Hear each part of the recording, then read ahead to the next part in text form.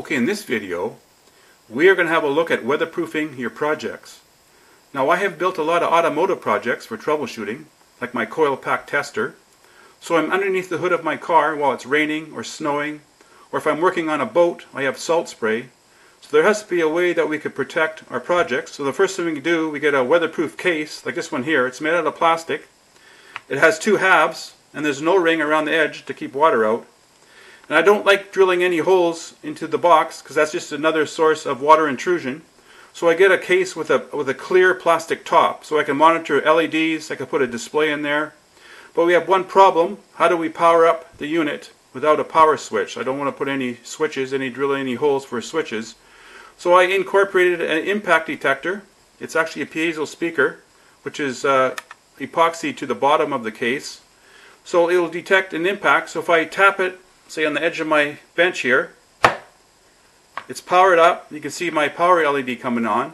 So now the microcontroller has control. So if I'm getting input, like say on my coil pack tester, as long as I'm getting input, it will keep power on. But when it goes idle for a certain amount of time, it will time out. And in this particular case, the second LED will blink 5 times before it times out. So there she's blinking. And after 5 times, it's going to power down. Now it's powered down the circuit, and there is no current coming out of the battery. It's actually completely zero current. So the battery life will be very long. So now to start it up again, just give it a tap, and she comes on again. Okay, I've taken off the plastic cover of my weatherproof enclosure, and you can see a ridge that goes around the edge of the box, and that mates up with the top cover with the O-ring. You can see the O-ring there. So it's connected together with 4 bolts. Now these bolts are plastic, so they won't rust or corrode. And if any water accumulates around the head of the bolt, it's going to go through the threads, and eventually it's going to drain out the bottom. There's holes in the bottom, and the water will just drain out. Now if you have to put a switch, if you have to drill a hole into this case for a switch, I would go for a vandalproof switch like this. It's one piece. It's one piece construction, so no water could get in. There's no moving parts. And this switch is actually compatible to my impact detector, so it's a perfect match. You just have to drill a hole, and there's actually an O-ring on the switch. So you drill a hole, put it on the case, and then you could have a switch. But I don't recommend a switch. I would rather go with my impact detector, which is very easy to do. And you could hit it and bang it, do it, and it won't come on, but you have to give it a good rap, and then she'll come on and power up the circuit. Okay, here's the circuit on my breadboard, so we could check it out. So here's my piezo speaker trigger and my nano.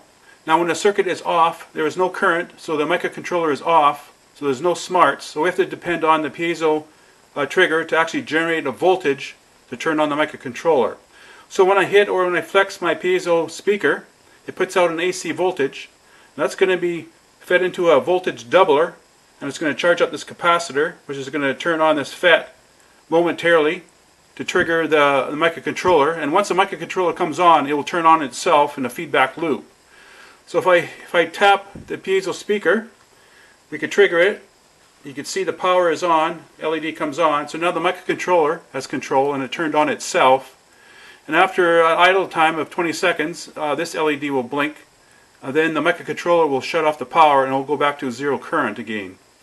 So that's how our circuit works. And after she powers off, I'll actually show how much trigger time we need to trigger the microcontroller. So she's powering off, so I'll disconnect the power to the microcontroller. So now when I touch or tap the piezo speaker, you can see the LED. That's how much time I have to turn on the microcontroller, and the microcontroller will actually turn on itself. I have it disconnected right now, but that's the time constant that we need to turn on the microcontroller. Okay, as a demo, I have my vandalproof switch connected up to my circuit. So if you want to install a switch onto your weatherproof box, this is this little demo how it works. So I have it connected, so when I press on the button, you can see it activated. So I press the button, the power is on. Now I have it connected to the second FET, as you can see here, because inside the vandalproof switch there's actually a voltage doubler and a FET already inside the switch. So we could bypass this first bit of circuitry and go directly into the second FET. And you just have to press the button, and she activates the power. Then after 20 seconds, you can see the LED is blinking, and then she'll power off, and there'll be zero current. Okay, here's the schematic diagram of the circuit that I built on my breadboard. Now you can see the piezo speaker right here, and the equivalent circuit is in this box, so it has a series capacitance to the piezo speaker. So the bigger the speaker, the bigger this capacitance. And if you look at the circuitry here, this is a voltage doubler. Now on a negative half swing of the piezo output, we're going to charge up this capacitor with plus on this side and minus on this side.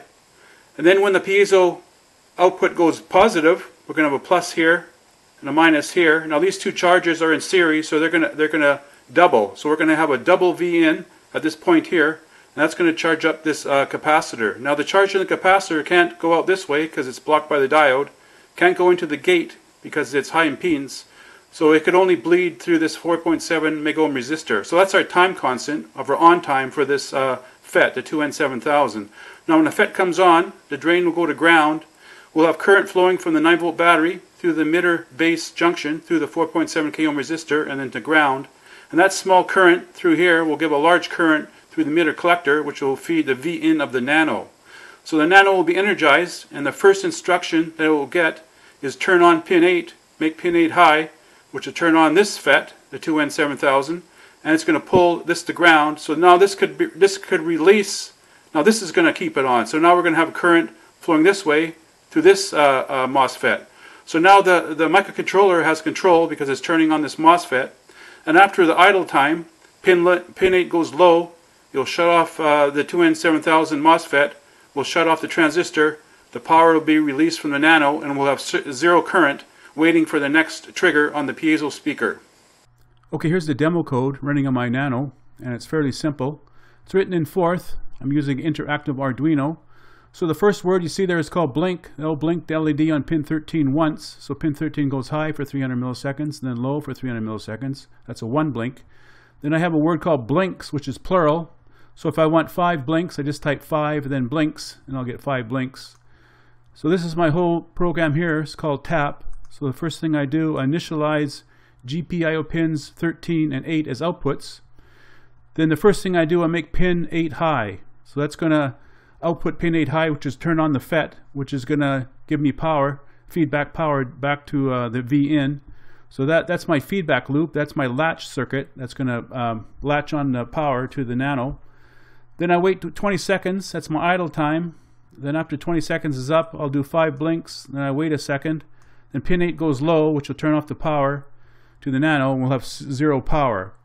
So in your project, right here, the 20 seconds, now whenever you don't get any input into your circuit, into the code, you have a timer counter running, and every time you get an input, it resets the counter.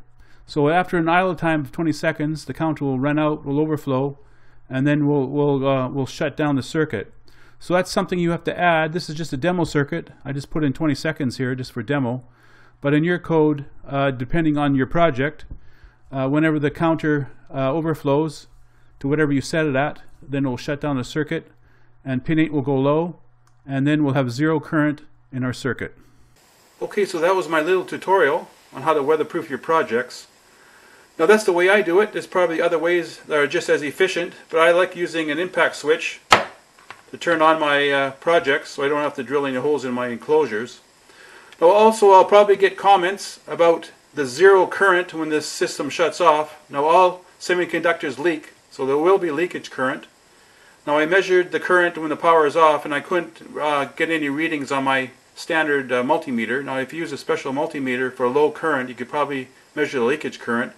So if you're paranoid about leakage current in the 9-volt battery using in your project, you could probably go to lithium-ion 18650 batteries with a 3000 milliamp hour capacity. Then you don't have to worry about the small leakage current.